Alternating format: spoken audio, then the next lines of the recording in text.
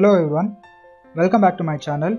In this video, we will design part number 3, that is jaw grip, which is shown here in the drawing. It has a width of 100 mm and height of 28 mm with two holes, threaded holes at the center, which are 60 mm apart. So there is a knurling given, so here we are going to ignore that. We are not doing that part, that is knurling. We are just doing the rectangle and then creating two holes. So go to sketch, select the front plane. Here initially draw a rough rectangle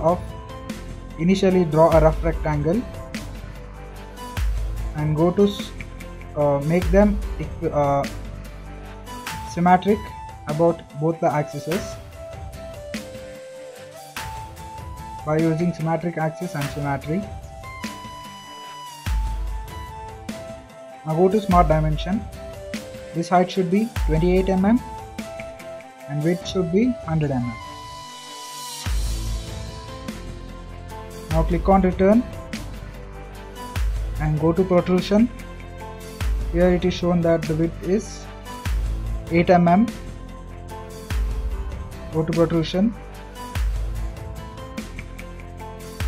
select the profile, click on right mark and type here 8 mm. Now click on finish. Now we have to produce two holes which are countersink of 4 mm and 12 mm, 6.3 mm dia and 12 mm dia, countersink at 4 mm length, or countersink angle is 90 degrees. So go to hole, select this surface, go to hole table, select here countersink. Here diameter, enter diameter as 6.3, that is the lowest diameter given, and here enter 12 mm, and here countersink angle, enter it as 90 degree. Now place the hole. Remember, you should not place it on the line, so just place the two lines and go to smart dimension, select the two lines and distance between them should be 60 mm, and this circle and here it should be 30 mm. Now we will be having them in a same distance apart from the center. Here we can see that the holes are at the height of 12.5 from the bottom, and here it is 28, so center line will be at height of 14. So what we required is 12.5.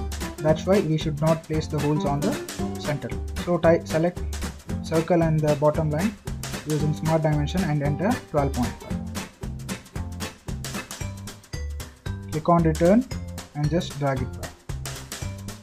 Now go to material table, tools, go to tools and material table. Material for jaw grip is cast steel, that is cast steel.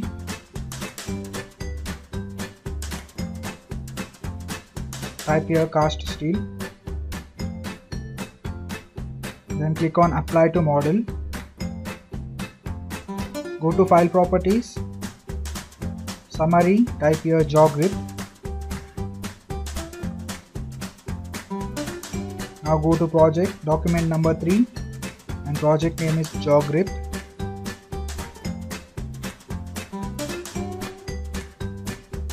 Click on OK.